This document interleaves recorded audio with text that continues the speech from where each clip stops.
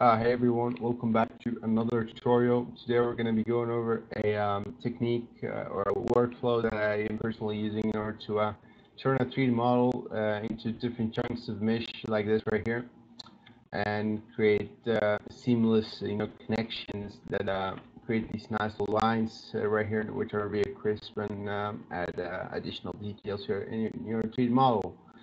Okay, so without any further ado, we're just going to jump right into it. So I have previously copied the blend or simplified mesh of this little piece right here. I'm going to paste that right here. And what I'm going to do is I'm going to isolate that, and I'm going to show you how I approach this workflow or this technique that I'm going to be showing you. So I do have a reference right here. I'm going to be selecting the reference along with the 3D mesh right there. I'm going to head over to the X-ray mode using the key Alt plus Z.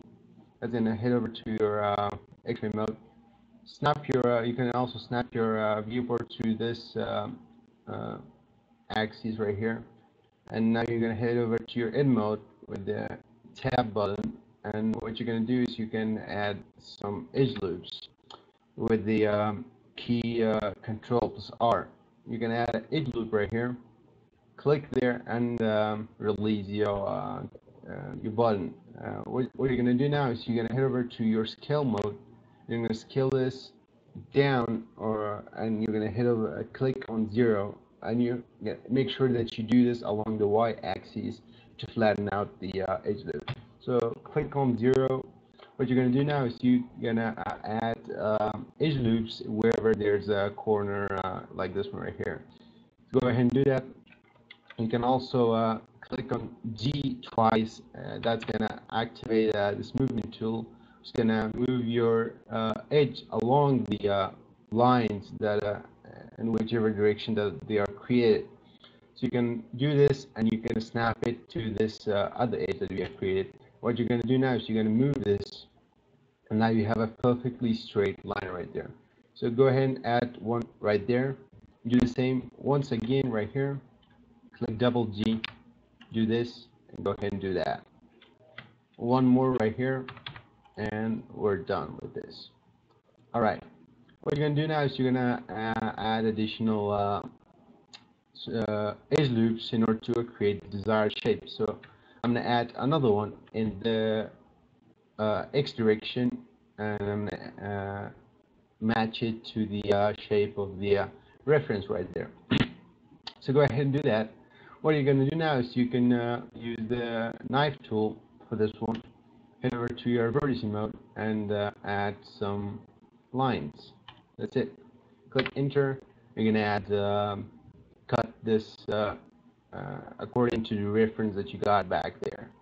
Go ahead and add another one, and you're going to be trying to follow the reference right there. Make sure that you use as little connection as you can, because that's going to create a bit more straight line, because hands aren't that precise. So make sure that you actually use more of the vertices that you got and snap them to one another. Alright, so once we got this, what we're going to do is we're going to get out of the X-ray mode using the Alt plus Z button, and then head over to edit mode. We'll see what you got right here. What I'm going to do is I'm going to head over to the modifier properties and add a mirror. I'm going to mirror this to the other side as well, so I don't want to do this to the other side. It's going to save some time. Go ahead and apply this, and now we got this on the other side as well. What I'm going to do is I'm going to head over to the edit mode and click on 3 to go to the polygon mode, and I'm gonna head over back to the X-ray mode, and I'm going to select these polygons that we have got right here inside the cuts that we have just created. So I'm going to select these. What I'm going to do is I'm going to click on P. That's going to separate the 3D mesh, and I'm going to click on selection. Now we have two separate 3D meshes right here. We don't need the reference for now. I'm going to click on H. That's going to hide it for now. What I'm going to do is I'm going to head over here, and I'm gonna work on the topology right here. So we got a pretty clean topology. I don't think we need to do anything with this. You can also get rid of the this triangle right here, but this doesn't really uh, cause any problems, so you don't have to bother with it at all. So I'm just going to leave it like that for now. So now what I'm going to do is, if you have a look at the reference, you can click on Alt plus H to bring back the hidden object. You can look at the reference. We got pretty sharp corners right here. So in order to achieve that, we're going to tighten up the borders right there. So hit it to the edge mount and tighten up the borders. There you go. So as you can see, we have a little bit of a problem right here, and to fix that you can use the knife tool for that and tighten up the border right there. But I don't want to do that because I want to take a different approach. So I'm going to hide this mesh right here along with the reference. I'm going to head over to the edit mode, and I'm going to select these right here. I'm going to unselect these two edges right here along with these two and these ones right here. Maybe I think I might want to keep those ones. Right click and do a bridge edge loops. So that's gonna bridge them up for me right there. Okay. Once we've done that, we get something like this, and this is not an ideal look.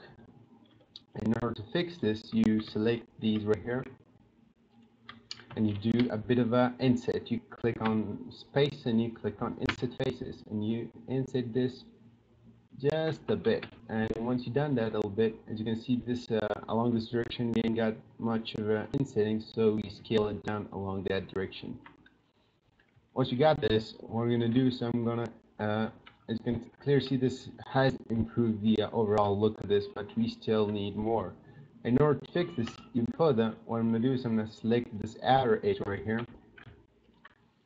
just like that, and we're going to do a bit of a creasing. Okay, so once you selected these edges right here, you're gonna click on Shift plus E in order to crease the edge right here. Or you can head over to the this toolbar right here, or whatever the hell this is, and head over to the Item tab and increase the creasing a little bit to sharpen it up. So get out the edit mode. As you can clearly see, this is much better. Alright, so once we got this, we can also use this to crease these up right here, even further to get the desired shape and desired look. So go ahead and select some of those edges right there and add a bit of creasing on them. But this has its problems because we don't have enough supporting edges, so it doesn't give us the ideal look. So in order to get a bit of more cleaner results, you can also add some supporting loops in order to tighten up even further. You can also do the same right here, but we don't need any additional ones on top because that looks good to me. In order to do the same here, you can add additional ones. We can even, in order to make this extra crispy, you can also select the outer edge and do a bevel on them. That's also going to create smoother results, but I think this looks good for now. I'm going to click Alt plus H to bring back the mesh that we have hidden earlier. What I'm going to do is I'm going to do the same thing for this one. So what I'm going to do is I'm going to hide these two right here, and I'm going to select this arrow edge right here. I'm going to deselect these two right here. There you go. And I'm going to do a bridge edge loop. Once you got this, what I'm going to do is I'm going to do a bit of an inset, and I'm going to scale this down along this direction a little bit to get a bit of a more desired look, and even insetting all across the geometry. I'm going to head over to edge mode. I'm going to select these outer edges just like we did before.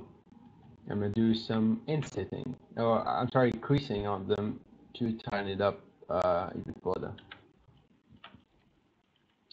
Alright, so once you got something like this, what I'm going to do is we're going to also tighten up these ones right here to sharpen them up, just like the other end that we had did to before.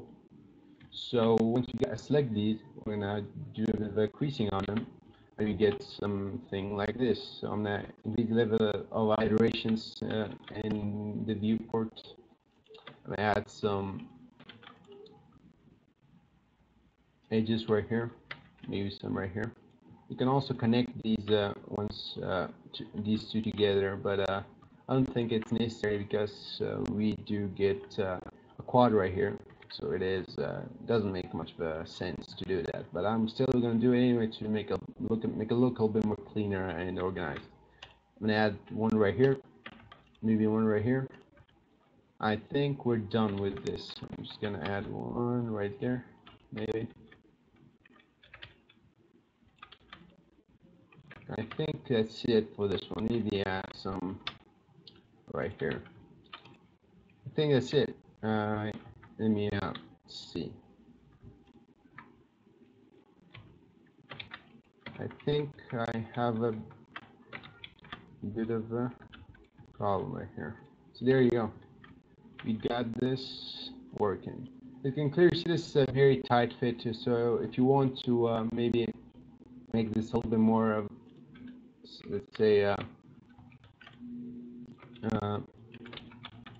crispier, you can